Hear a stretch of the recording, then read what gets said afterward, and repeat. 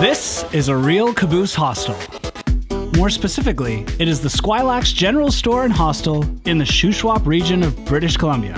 And not only is the location on the river, but the cabooses are still in original condition as they were when working for CN Rail. It's not the steering wheel, but No. I could pretend. Night, Jess. So cool. And we are staying here tonight. This is a train. It's actually a caboose hostel. Look at this. This is the Hosteling International Shuswap, or the Squilax General Store and Hostel, and it's comprised of 4 CN Rail cabooses. Actually, 3 of them are for guests, and the one at the far end is for staff here. I'm going to show you inside. I'm going to show you everything else they have here, the waterfront, because this is a hostel, so you can come stay here. I'm Mike. The channel's DownieLive. Let's get this one started.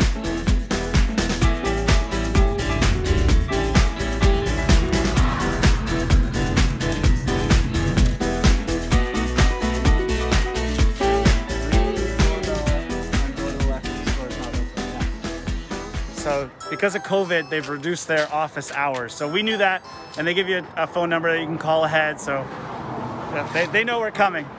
So we are in the Shuswap region of British Columbia, which is the houseboating capital of the world on the lake that we're on. This highway is Highway 1, also known as the Trans-Canada Highway. It's 7,800 kilometers long from the west coast, going through all 10 provinces of Canada, ending up in the east coast. Unless you start in the east coast, then it comes all the way to the west coast. You know how highways work. They go both directions. On the side of the road is this cute little general store. It's the Squilax General Store and Hostel, because the hostel is hidden down below behind the trees. It's normally a very cute stop on the side of the highway, so they've closed it. They wanted to discourage anyone from stopping to visit. That's why it's all boarded up. But Blair, the manager, came out, met us here, told us to drive around, park in behind, where she met us with gloves and a face mask so she could safely tell us everything about the hostel. And so speaking of that, let's go check it out.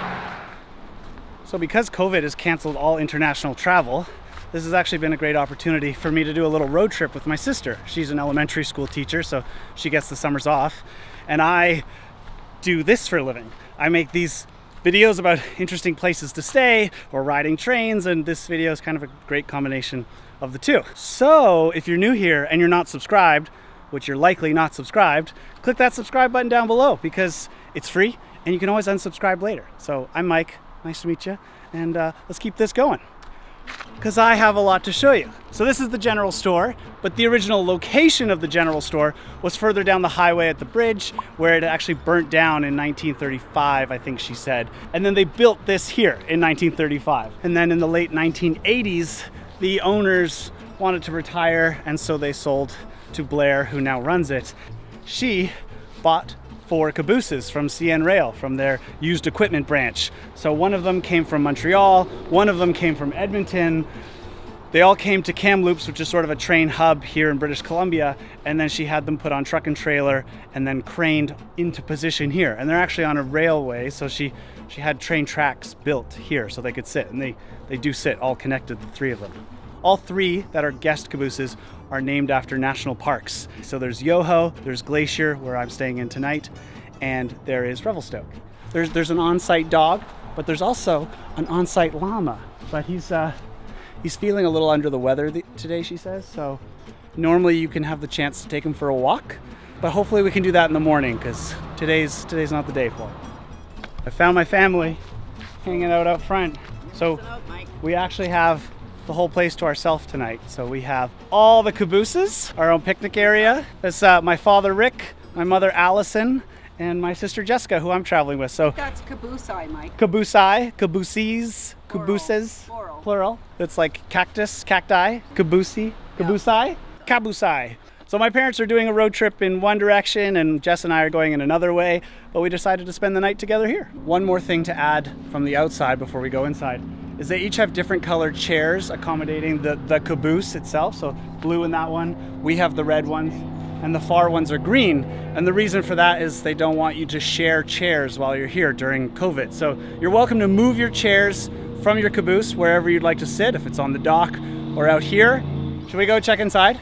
So if you don't know, cabooses were used as the last car on a train, and this was for very long distance train trips going across North America, Canada, the United States, where the crew would stay. They'd be able to swap crew, so the new engineer or conductor would go to the front, the other would come to the back. It's also a place where they could keep an eye in case the train got separated. They could operate brakes. So it's kind of like a staff quarters for these really long distance trips.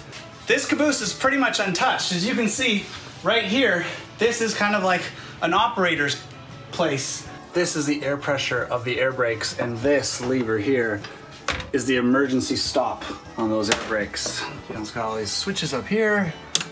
I can just imagine what it was like. These actually have CN rail paperwork still inside them. Next to me here, of course, is a sort of a very small table and chairs, a dining area. On the other side of the door from where you come in, this is just a couch sitting area. You know, this is your relaxation area, so you want to have more than just your bed, but it is also a work area. Very interesting place. This was from the old oil heater, so it's been taken out here and replaced for an electric heater. As we continue through the caboose, we now have the kitchen. The kitchen here is still in the exact same place it was originally. That nothing has changed except that there was a water tank up here, and since the caboose has been modernized a little bit and now has plumbing essentially. So it's the same layout, but it's been updated a little bit. Now, as we come through the kitchen, you're gonna see kind of the most iconic part of a caboose. It's this part. This is the part that is elevated above the train. So it's that little cap at the top of the caboose, and it has seats for the operators to sit up there, and it allows them to see ahead over top of the whole train. Look at this. Look at that manual windshield wiper. Oh, that's so cool.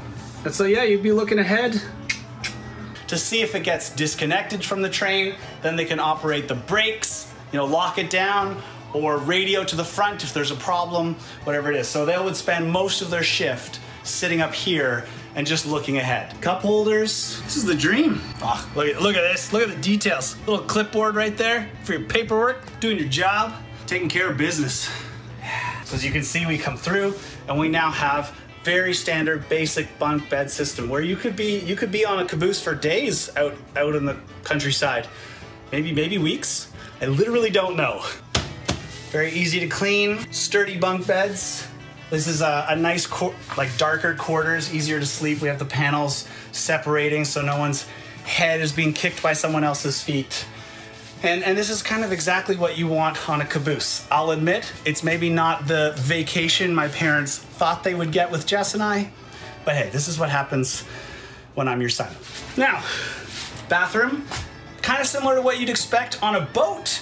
I don't know what they call a toilet on the train, but this is it. It has plumbing, it works, it's very clean, and I think they've done a great job. I think this is great. And as we come back outside, we can see the cabooses are interlocked with each other on the track below us, and here is the shower house and the kind of barbecue area just around the corner there. And if you're a real train fan, if you listen, that's a train going past right now. So, it's real. Should we go pick beds? Sure. Let's go. Just like camp. Just like camp again. Yeah, you can tell they're gung-ho. Hit the top. Well, not if I beat you to it. I get the top. And I get the top up. Well, looks like I'm going here then. Fun. Boys on one side, ladies on the other. I hope it's yours. Let's head to the water.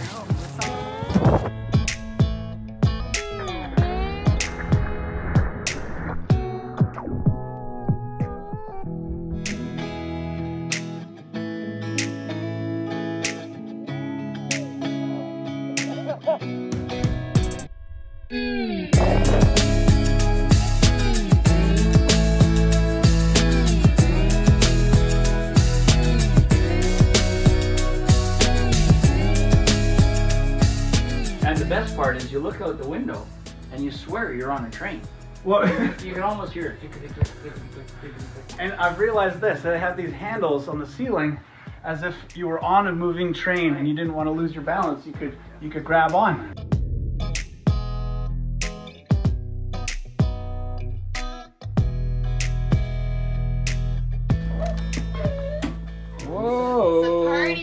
disco light. Look at that. I didn't get an invite to the card game. 5. Good night, Mom. Night, Mike. Night, Jess. Night, DownieLive. Good night, Mike. Good night, Dad. Mike, this is so cool. Oh, you're both up there. This Yeah, is we're so having our cool. morning coffee. Oh, Cheers, right. Dad. Wonderful. Cheers. That was great, Jess. How'd you sleep last night? I slept like a baby. I find the place not luxury, but has all the basics. There's everything you need right here. Normally hostels are a great place to meet other people, share your travel stories, talk about other experiences, and this one actually happened to be empty, except for us. It just shows how much travel has been impacted by coronavirus, but also how safe it is at the same time. So this is the morning dining area, the kind of communal space that you come for pancake breakfast with real maple syrup, which is included, and all made by Blair here. So this is our little introduction to Blair, who's been the host and been wonderful. I'm able to travel and meet up with my parents at this really cool place in a very safe way. I mean, the only other people that were here were Blair, who makes amazing pancakes, and Massey, the llama. We have our stayed in a CN rail train last night, having our iconic Canadian breakfast, pancakes, which they might have very well had on the caboose. Yeah. Pretty simple recipe. Good old flapperjack. Flapjacks. Flapjacks. And a real Canadian maple syrup. And by real maple syrup, that means on the ingredients, it is only maple syrup. It's just maple sap distilled. That's all it is. It's delicious. And the pancakes are blueberry and apricot with a little bit of rhubarb from the garden right here. Just imagine. Yeah, it's so good. Anyway, what I'm saying is, don't be afraid to travel right now. Do your research, find out who's doing it safely and legally, like Hosteling International Canada is, which is why we chose here. We knew it would be a safe place to meet and a fun place to meet. Go explore something new in your neighborhood, in your province, your state, wherever you are. Go try something new. This is your shot. You can't go anywhere else. Have fun with it. And on that note, Jess and I are moving on to our next destination, staying at the Hosteling International Jasper and Lake Louise. We're gonna go see Canada's epic national parks.